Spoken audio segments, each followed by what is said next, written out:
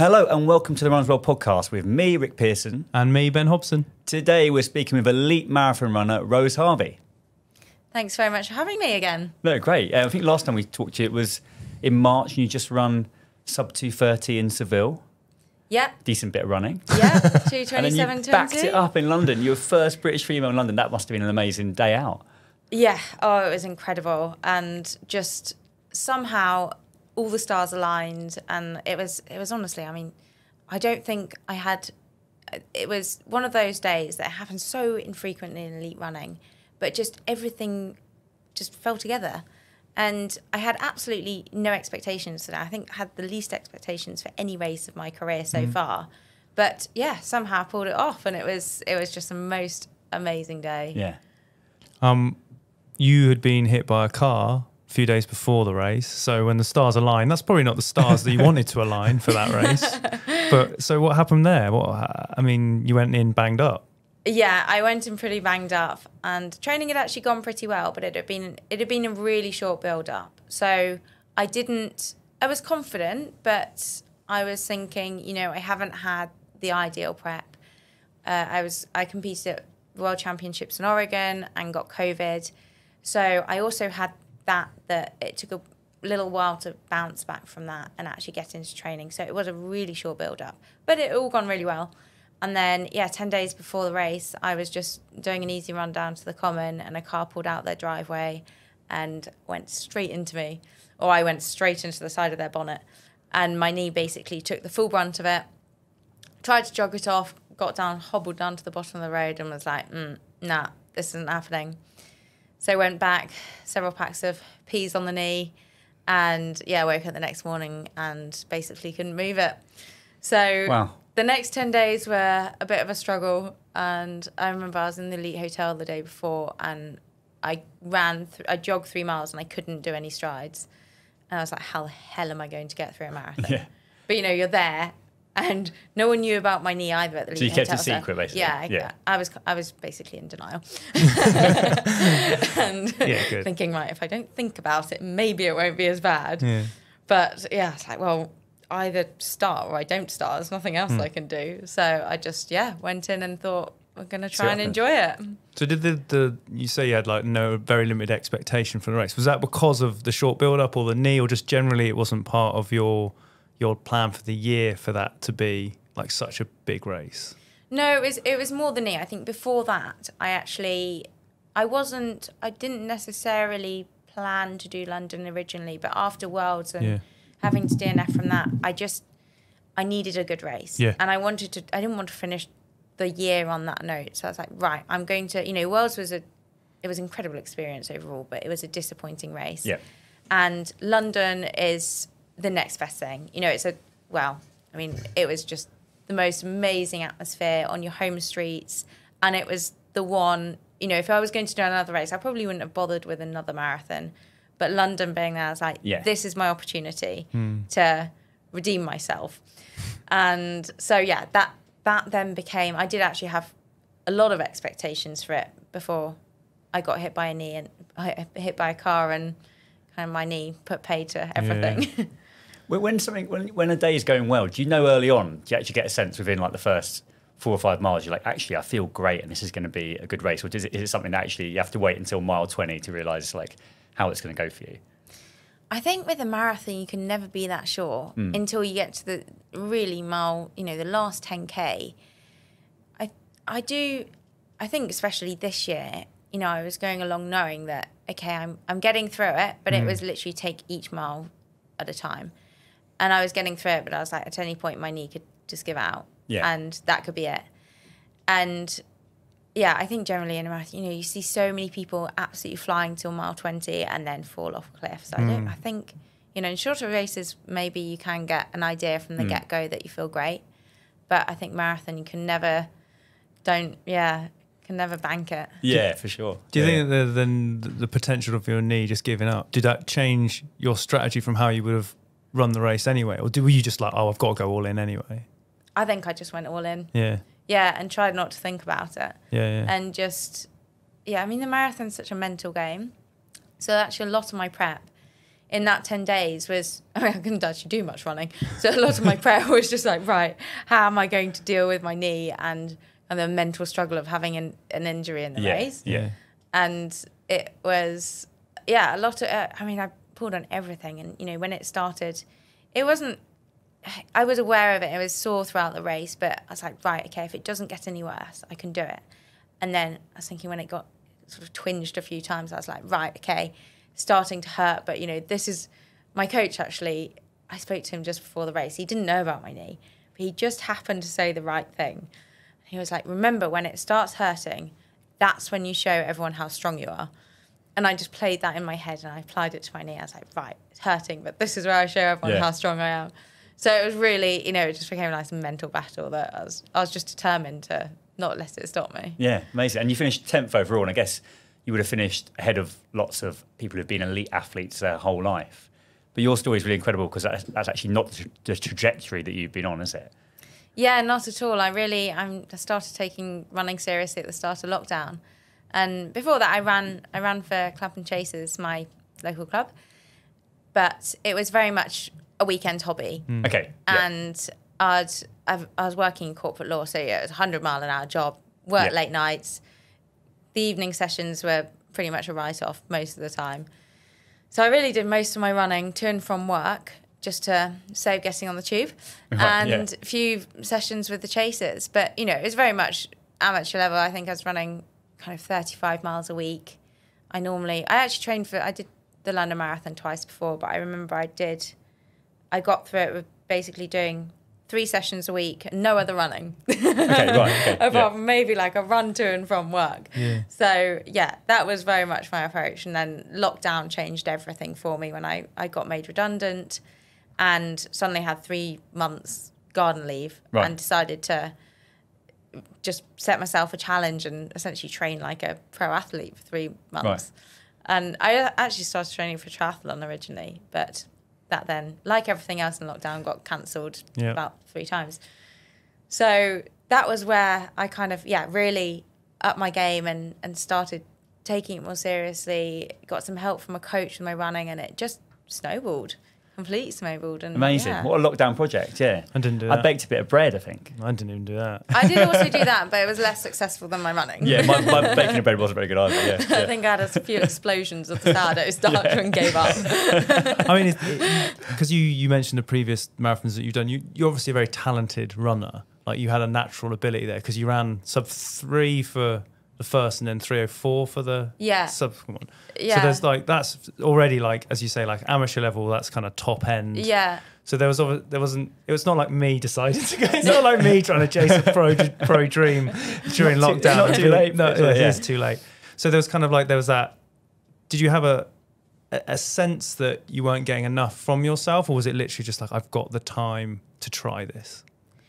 It was more, I've got the time to try it. I mean, honestly, I didn't, 255, 304 is, you're right, I was sort of top, I'd say 10% of the women in my club, but it's still such a big jump. It's not half an hour. Yeah, is, exactly. Yeah. And, I knew that was where the pro level was at. I was like, oh, well, it didn't even come into my imagination that I could get to that level. It's a huge leap in time. Yeah, like, I mean, exactly. It's tricky when you talk about time because it's all relative to everyone else's performance. But the difference between an amateur running 3 hours and the pros running 2.5, that time at the sharp end, making up those differences is huge. The minutes become really hard at the end. Yeah. But I actually, when I after I was training for triathlon, and then that got cancelled, and then my kind of secondary goal was actually to go for a Surrey vest.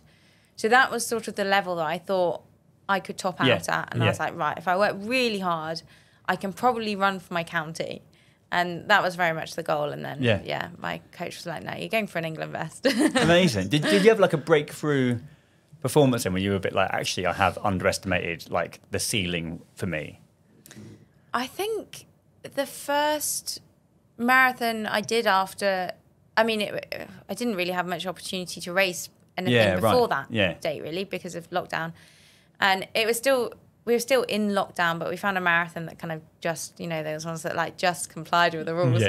And it was this random one in Cheshire, round just country roads. I think it was 9 laps. And you went off in groups of, I don't know, 10 or something. Right. And it was classified as elite only, but it wasn't that elite. I think it was sub 3-ish. And that was, I ran 2:30 and 58 there. Yeah, wow. And, that was like a 25-minute chunk off my PB, and that was really where, I think, to be honest, before that time, I hadn't had a benchmark, and I hadn't been running with anyone or had any races. Yeah. So I'd just sort of seen my times gradually get better, but that was the date when I was like, oh, I've actually... Hang on a sec, yeah. Taken a big leap here. Yeah, wow. Yeah, that race environment brings it out, right? Like, if you're training in lockdown and you're not with people and all that sort of stuff, and then you'll turn the line suddenly, and you've got an opportunity to go and follow the right person, or just steam off on your own. I don't know how the race went, but it's kind of, you suddenly have this moment where you're going to go, oh, this has worked. And then I think when you see your time sort of up there with other actual professional marathon runners and elites, you're like, oh, actually, I'm there. I'm in that bracket. Yeah. How do you do it though? Like, what is it? Is it mainly a volume thing? Is it mainly a time and dedication thing, or are there kind of breakthrough ways of training or certain sessions that you were like, that's actually made a huge difference to my marathon running? I think it's honestly just, it's a really boring answer, because I wish I could give a recipe of this is what you can go and do. Go and do these 3 sessions and suddenly your life will change. Yeah. But it's just honestly consistency. And I mean, I did probably, well, I basically tripled my training. Yeah. And if you do that, you get fit. Yeah. But yeah, it's harder. It's hard to do it. It's hard to, I think in a way I've been lucky that I've been able to tolerate that huge increase in training, because it is difficult to do. And, I definitely haven't gone unscathed. I've had a fair few injuries along the way that are kind of as a result of ramping it up massively. But yeah, I went from, running 35 miles a week to, actually the first marathon build I did sort of 75. But still, that's double my mileage. It's a low end, isn't it, for elite? But yeah. And then with cross training on top of that. So it was a huge increase in training. And just the consistency, because before, mainly because of work, running was very much a hobby. I mean, I still kind of think it is my hobby, but it was very much a hobby. And if I had a busy week at work, then I might not run at all. Yeah, right. Yeah. And then you lose that consistency, and you just, that's, I think, where you just need to build week on week on week to really see the changes. Yeah. It's a good answer, isn't it? And it's probably the reason why a lot of people don't do it. So it's difficult, and you've got to do consistent. It's not particularly exciting, some of it. It's actually just consistently doing it again and again. Yeah, and I think it's the big kind of mental change is you can't just run when you're motivated to run. You have to commit. Right, okay, yeah. Like whether or not you want to go out, you have to go out. And I think that was a change for me, and getting a coach to kind of hold me accountable. And actually before, I would just run if I wanted to run to work and not get the tube. Yeah. And if it was raining, then I might not run for a week. Like now, I want to run for ages. But yeah, that was a big change. Right, you just get out every day, whatever you're feeling. Yeah. We were talking before we started recording just about how this is a bit of an off season. You've not been running a lot recently, a couple of injuries that you've been sorting out, but how that when you had a job and the sort of like the non-running bit of life and the balance between that, and now this is your job and the not running, and how that you've quite conflicted, but you're also quite good at not running. Like we've interviewed pros who really find it hard to step back. I've got people really keeping the reins on me. Right. I've learnt that I have no self-control with holding back and taking rest. So I now have someone who makes me take rest. Excellent. But is it when taking the time when it was a tussle between the working life and the running life and the sort of the two bits and pieces, having the downtime now as your job and actually being forced to sort of slow down? Do you think that the old career side of you has actually kind of like allowed you to be a bit more calm about it, or do you think now that it's all job, all running job, that you're kind of like still stressing about it? Yeah, I think I'm more stressed about it actually, because when I was working, I could go into the office and actually throw myself 100% into work, which is what I should have been doing because it was my job. But when, it was actually almost a bit of a relief to be like, right, okay, I can be 100% on work and not sitting there being like, oh, I need this conference call to end now because I need to leave for training. So I had that, and I had that distraction. But now it's like, it's actually it's funny because it's actually my job to rest and recover as well, but that doesn't come naturally. I think because running is now my job, I think there's definitely a part of me that's like, I should always be running. Yeah. This is the Runner's World podcast. Do you have a marathon session that is a great gauge for how fit you are? If you're like, if I nail that session, I know that I'm in like decent shape. Yeah, there are a few. I think there's a great session I've done a few times, which is 3x10K or 3x6 miles, depending on how you spin it. And that's always been sort of the peak of my training block, and the one that I'll do. I normally do about 4 weeks out. At like marathon pace? Yes. Okay. Start a bit slower than marathon pace, then a bit quicker than marathon pace. And that one, if you nail that one, there's a kind of a big build up to it, and that's where it's like a dress rehearsal as well. I'll wear my race kit and get all my drinks ready and do the full thing, and that's, I think, that's a really good benchmark. Actually, this time I had a new session which I loved, and it actually focused a lot on like the last 10K of the marathon. Okay. So it was just it was pretty much 3x10K, but you just don't stop. So it was just progressive. It was 6 miles and getting quicker the whole time. Right. Yeah, and that I came out of that session. I actually did it at altitude as well, and it was brilliant. It was the best session of my whole block. Yeah, it's like, I'm ready. I know I can do that. And I pulled on it on the last 10K. I remember the last 10K, I was like, hang on, this is the bit I've practiced. I've got it. So, I think if you can, basically any session that prepares you for that last 10K and hitting marathon pace on knackered legs, that is great prep. Yeah, a confidence booster. Yeah. So unfortunately, it's such a big session, isn't it? It's not one we could do at lunchtime, I don't think. No. No, I think maybe just a 10K. Maybe we'll 10K. No. I don't think you do much work in the afternoon either. But I think it's that psychological bit of it. It's great to come out of those sort of when you physiologically you feel fine tuned and you're kind of all good. Yeah. And but when you can tap into that at the end of a race, knowing full well that you've pushed possibly harder. Yes. In that moment, that's when those sorts of sessions really help. Yeah, definitely. Just so you don't freak out when it starts to really hurt. Yeah, which it will. Yeah. That is the marathon. If we spin back to when we last spoke in March, at the end of the podcast, we kind of asked you about the change in career and sponsorship. You managed your response quite nicely and sort of said that there may be things coming, and about a week later you signed for Puma. So how did that come about, and how's it been signing like a proper pro deal? Yeah, it's been amazing. It's actually quite funny how it came about. They slipped into my DMs. Oh right, the modern way. Yeah, I got a message on Instagram from them, which I don't think is the normal way that people. They're not like major corporations tend to approach athletes, for sure. But it worked. Yeah. It's been brilliant. They're honestly a great brand to work with, and they've just got a lot of momentum, and they're quite new to the road running scene. Really, they've done a lot in track for a long time, but the road running scene, they're really quite new to it, and have put so much into it, and so much into the shoes. And honestly, the team are just so passionate about it. Yeah, it's a really fun brand to work with, and it's just been involved with a lot of cool events with them, and it's a lot more than just running in the kit. Okay, which has been amazing, and I think at the time I was actually speaking with Nike as well, and I got a very different picture from Nike as to kind of how the relationship would work, right. And it was much more like, you are the runner, you run in the kit, and we pay you to do that, and that's it.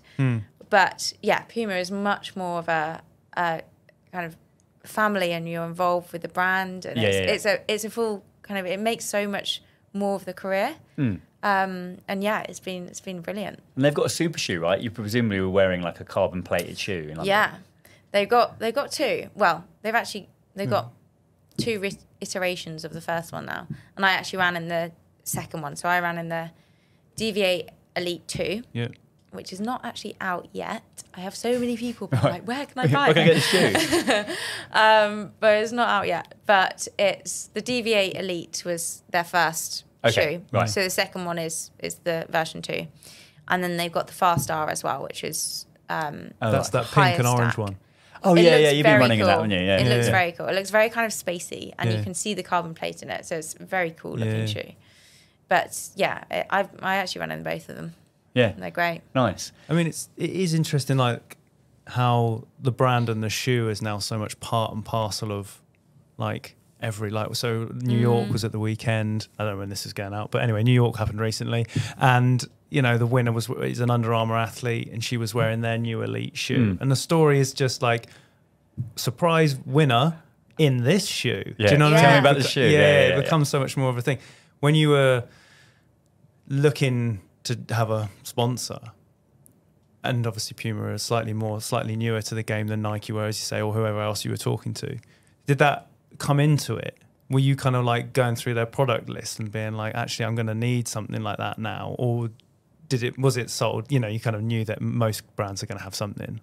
No, it was a really big factor for me. And to be honest, before I spoke to Puma, I hadn't run in any of their shoes. Yeah.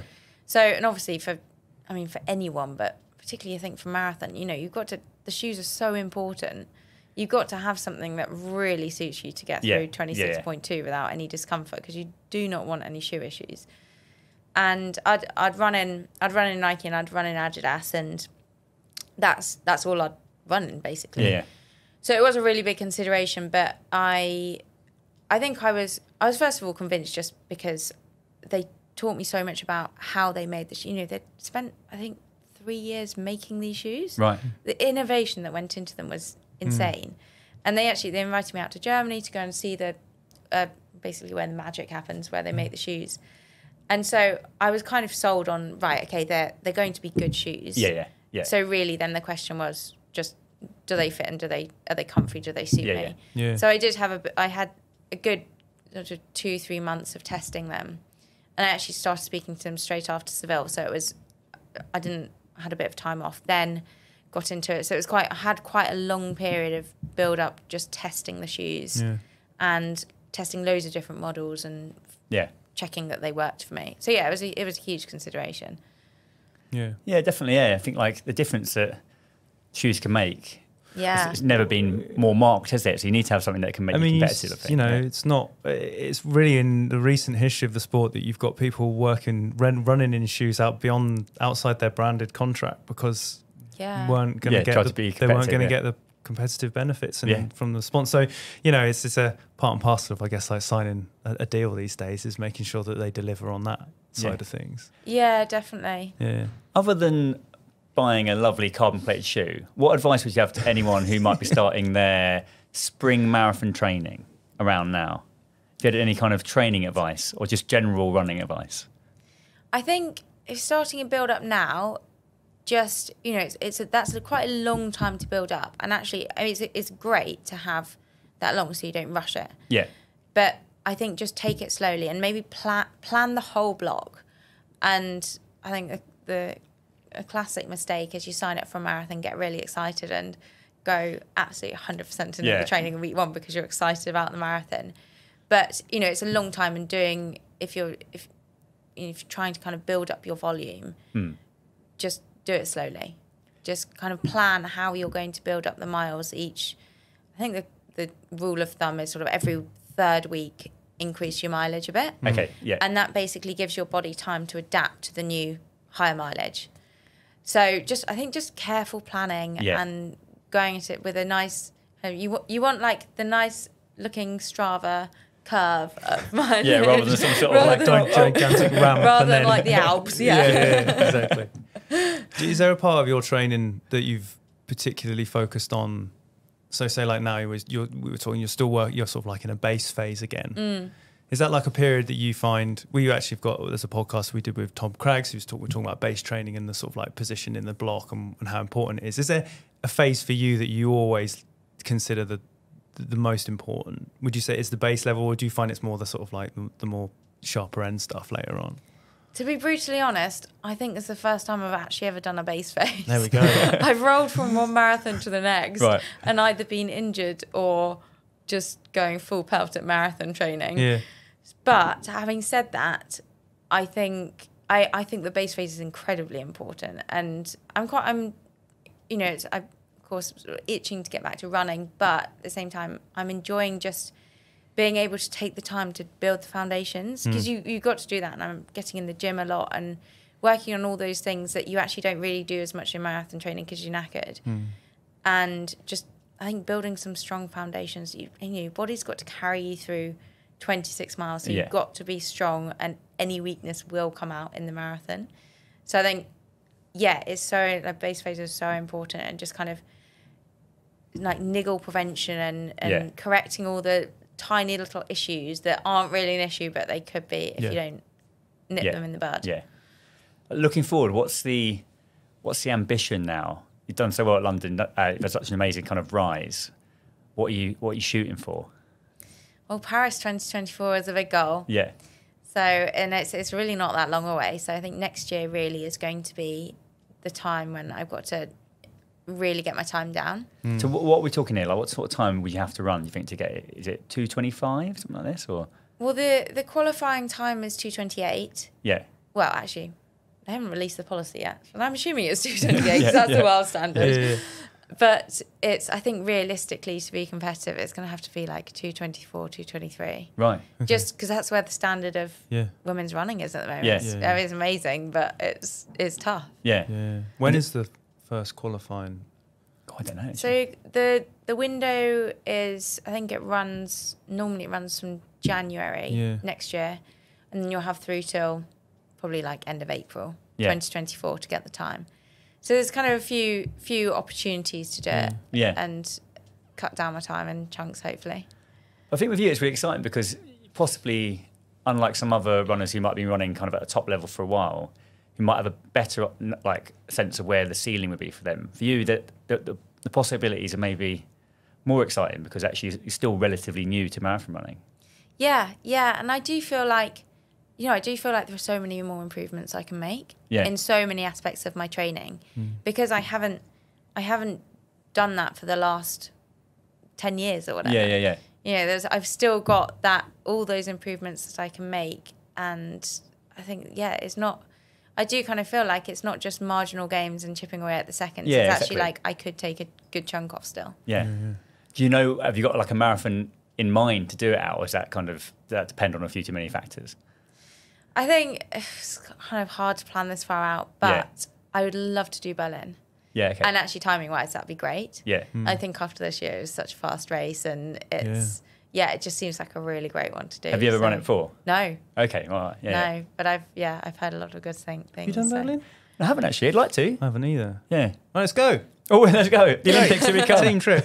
Off we I go. feel like with all the beer and parties afterwards, I'll get a good contingent of supporters as well. I could Yeah. get a fan club along. That'll be the We ones could just that- we could just turn up like, afterwards. Actually, the couldn't we? family will definitely visit. You know, when you go, I'm doing a race, and they go, man, and you go, it's Berlin. Oh, yeah. okay, sure, yeah, I'll come in. Exactly. Yeah, that sounds good. Yeah. Good party. Has there been any like a great revelation for you in your processes, like be it diet or a training, or I'm just because it's such a steep learning curve that you've kind of gone into that you kind of we don't really get that in the modern world of athletics and running. You don't kind of get that huge sort of shift in like lifestyle. Yeah. Was there anything like did you suddenly realize like, oh yeah, like if I just eat that, I'm like that made a huge difference, or like my diet before was terrible and now I'm like someone's telling me like this is fantastic, or did it was obviously going well for you before anyway, but just the shift to just time, I guess, being the main thing. Yeah, I think time and consistency. But I mean, I wouldn't say there's been one revelation. So there've just been so many revelations. Right. And I think kind of more recently, a big one has just been about recovery. And that's what I used to really neglect. And my approach was cram as much training in as you could. Yeah. And as much as your body could tolerate. And just, that will get me there. And actually, to get it's not just about not getting injured, it's about adapting and actually improving. And I hadn't been taught all this growing up because I didn't do athletics. Yeah. And just learning about kind of the more sciencey aspect of actually how recovery benefits has been amazing. And I think especially when I was working full time, I'd go to work, get up, train, go to work, go to training in the evening, get back late, kind of couldn't sleep because I was wired from training. And then you'd be up at 6 and do it all again. Yeah. And in my mind that was like, okay, this is how I get good.